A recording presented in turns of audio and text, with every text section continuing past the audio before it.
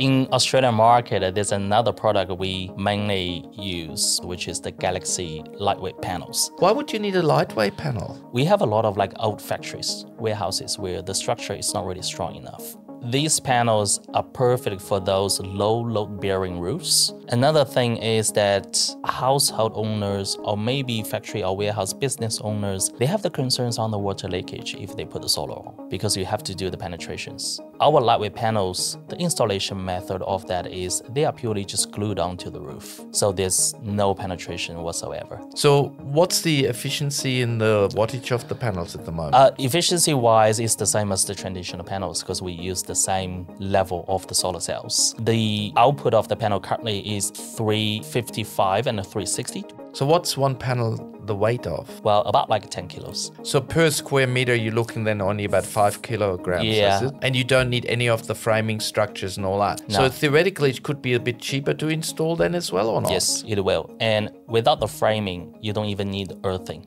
for the panels. And because we don't use aluminum racking systems, it's purely glued. And that's the same. Again, no earthing needed.